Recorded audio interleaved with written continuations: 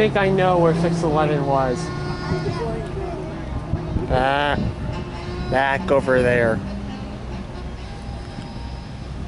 How do you know? Did you drone it? No. I heard his whistle. That wasn't the bus. No. No, I heard steam. No, I seen steam.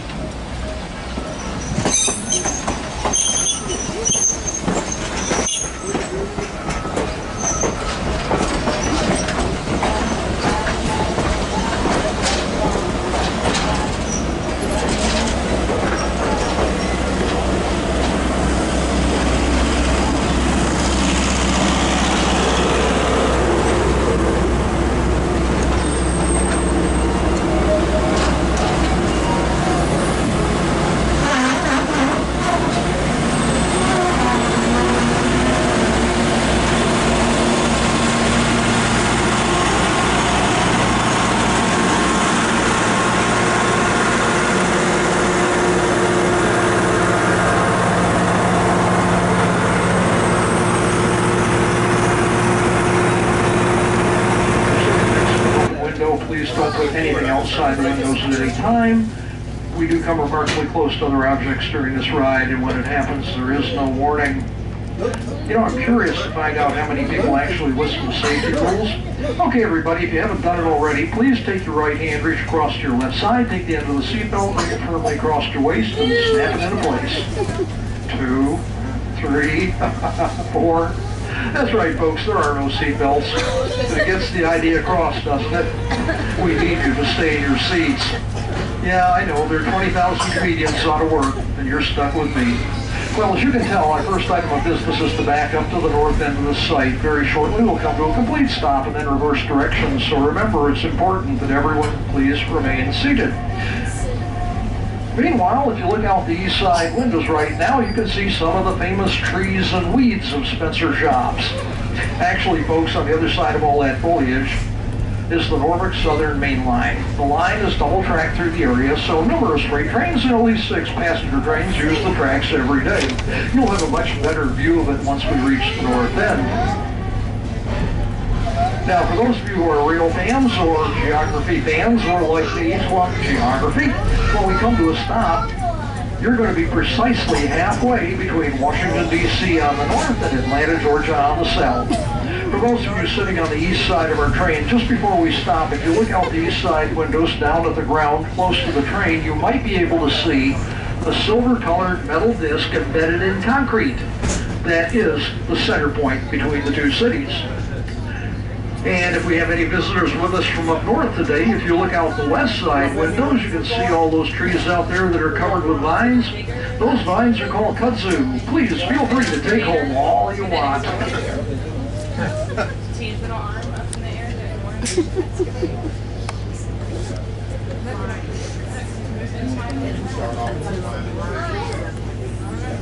Well, not as invasive as us.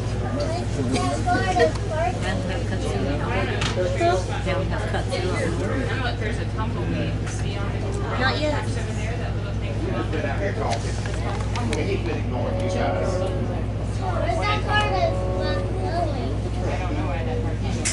Virginia's the extent of it. Maybe up to West Virginia. It's an annual, so it's got to have a long enough growing season to like get started, turn green and grow. So in colder climates, it can't get very far. Yeah.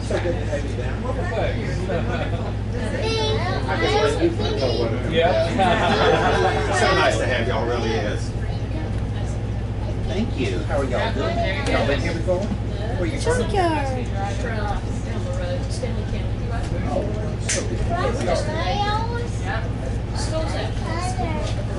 You gotta bring them back for Polar Express. Yeah. You know what?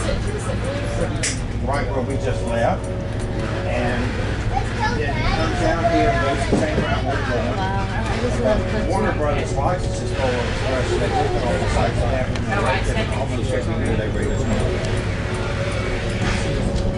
me more about it a little bit. Now that we're going through the crossing area, coming up on the east side of our train is the area that was used for freight cars and locomotives prior to painting. The black stationary steam engine located in front of the brown boxcar is called the mule winch. It was used to pull the equipment through the area. The tall silver tower held the sand that was used to scour the rolling stock, preparing it for a new coat of paint. Absolutely. Absolutely. That's he's never got to ride trains. That's his first train ride, but I wanted to make it so he could see 611 miles down here. Would it make you mad if I told you I got to run it last year? That's awesome. That is absolutely awesome. Actually, what's really cool. In a few moments, we're going to ride by two big silver tanks with the letters SR painted on them. Again, they'll be on the east side of our train. Built in the 1920s, those two tanks held water for fighting fires here on the site. To fill those tanks up, water had to be pumped all the way from the Edwin River, and that's 4 miles north of us. When we go by those two tanks, I hope you notice the little red brick building that's right beside them. Don't let its size fool you. That was a very important building here on site. It was called the Transformer House. A little bit of jealousy coming through. Built in 1914, that little building housed the controls for all of the electrical power distribution here at the shop. I think you'll agree with me that's a very essential thing to have here at the property. Well, in 1990, we found another important job for that little red brick building. Today, it's the restrooms.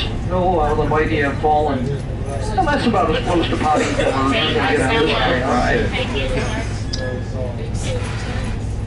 Back in 1911, the Master Mechanics building housed the office of the Master Mechanic, payroll clerk, office clerks, and the officials for the Danville Division of the Southern Railway. That building is just now coming up on the east side of our train. Today it houses our administrative offices and the gift shop called the Gift Station. As we proceed along the platform, the second building in line, the big gray metal building, is believed to be the oldest building on site. It's called Warehouse Number 3, and it was built back in 1896. That building served as the original Master Mechanic's office until the move in 1911. From that day to this, it's been fully operational as a storage facility. And the last building in line, the one with all the windows in it, is called the Flue Shop. Built in 1924, that building was originally used to store and repair the flues of a steam locomotive. A flue is a tube that allows heat and smoke from the fire to pass through the boiler, thereby heating the water to make the steam. There could be anywhere from 200 to 350 flues inside a steam locomotive's boiler. After we get past the Flue Shop, the next building in line on the east side of our train is the Roundhouse. But I'm going to discuss that building on our return trip. Instead, I'd like you to look for a somewhat smaller red brick building coming up on the east side and much closer to us. It's called the Oil House. Built in 1913, that building is so big on the inside, its basement alone housed 5 tanks, each capable of storing up to 52,000 gallons of oil. Every locomotive crew had to stop by here and pick up a supply of oil before going on a mainline run.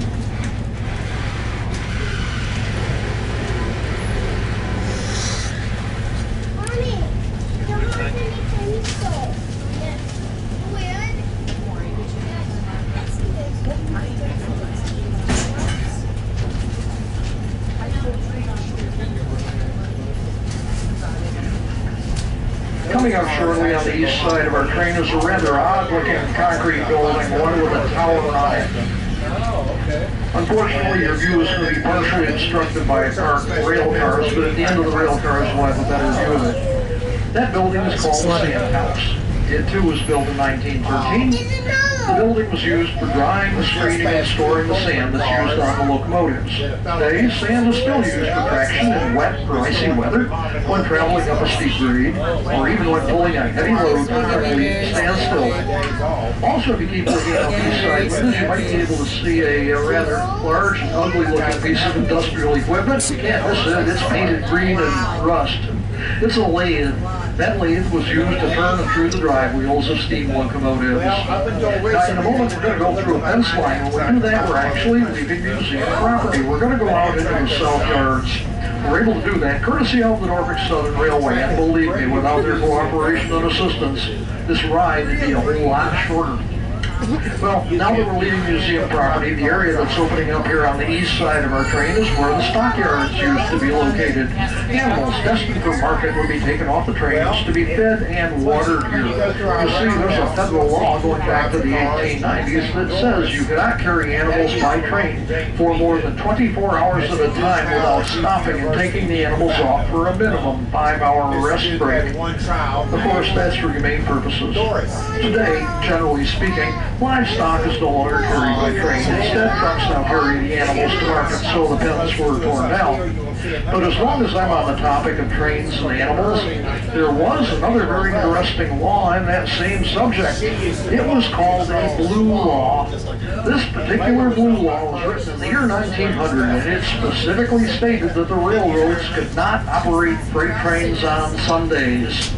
Unless animals needed to be moved. And again, that was for humane purposes.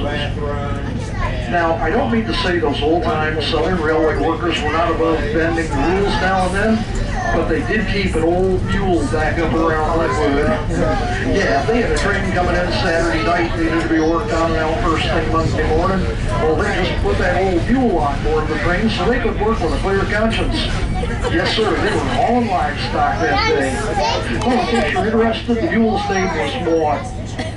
The tracks here in the South Yard are all of the receiving and classification tracks that once made up the huge yard here at Spencer. Today, this area is the staging area for the Salisbury Switcher. That's a local train that takes cars to private rail sidings at different companies, such as Food Line and Lowe's Home Improvement. Well, ladies and gentlemen, boys and girls, we're now approaching the southern terminus of our ride. In just a few moments, we'll be coming to a complete stop and then reversing directions. So remember, it's important that everyone please remain seated. Between Lancaster and Chester, South Carolina. Nowadays, they've all I want to do a third. north and southern. They're almost at 65. Sadly, Why can't we do a At the third? time, Colonel Springs had 29 vice presidents. because it's expensive. Because Expensive. Because a of- circle. it'll be too expensive. Too costly to build one of Well, those. this shows a circle. As I Right? said, ladies and I was gentlemen, promised when a I come to a circle. stop, please remain in your seats. Well, ladies and gentlemen, boys and girls, on our way These back to aren't the station, backwards. we are going to make a courtesy stop at the Roundhouse. I think That that's for the stop is a yard. courtesy to those passengers who do not want to go back to the station and parking lot area. You're not required to get off the train at the Roundhouse unless you want to. It's purely your decision. One item, there is no platform at the Roundhouse. We have to put out a step box because of the extended distance to the ground. The second and even more important when we come to a stop, our engineer may have to realign the train, which means we can still move for a short distance, even after we've stopped that first time. When we get permission to leave the train, you're going to use the same doorway and staircase that you used to board. Adults accompanying children, we ask you to please remain with your children and make sure they hold on to the handrails and do not push or jump down the stairs. For those of you who do not want to leave us at the Roundhouse, and do want to go back to the parking lot area, all you need to do is just remain in your seats. We only stop at the Roundhouse long enough to discharge passengers. We do not remain at that location. You can buy an alligator pair for $1 or a pair of alligators for $2. Now, on our way down here to the south end, I told you that I would later tell you about the Roundhouse. Well, since some of you may be leaving us at that point, I'd like to begin telling you about the Roundhouse now before we get there. Our current Roundhouse has 37 repair bays and it was built in 1924. It was named after Bob Julian. He was the Roundhouse foreman at the time, and it replaced another smaller roundhouse built back in 1896 on the very same site. The Roundhouse is primarily used for light repair and inspections to locomotives. There were separate sections for freight and passenger engines, and during the late 1940s and early 1950s, sections of the Roundhouse were fitted with platforms and pits to facilitate repair work on the diesels.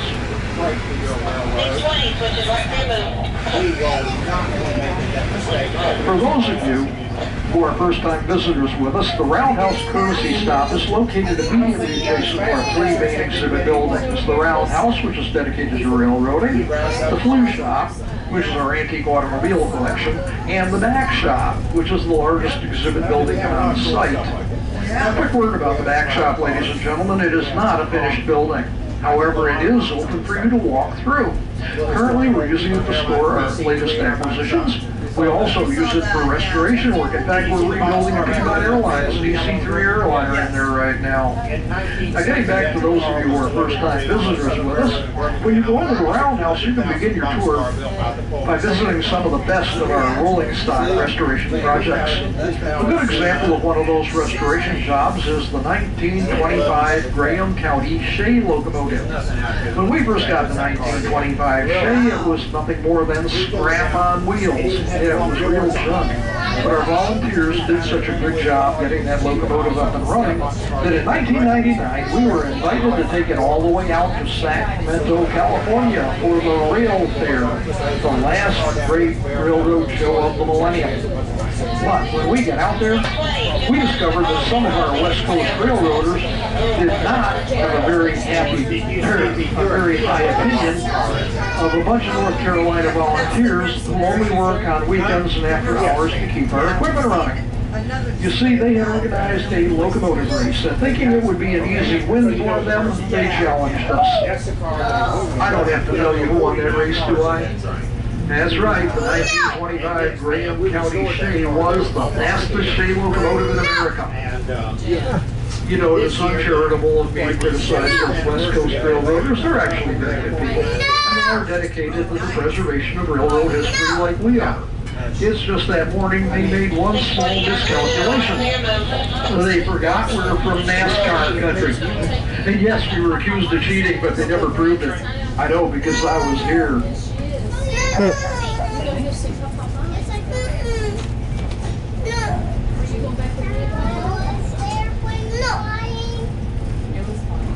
Well, ladies and gentlemen, we're now going back onto museum property, and we will be arriving at the Roundhouse courtesy stop momentarily.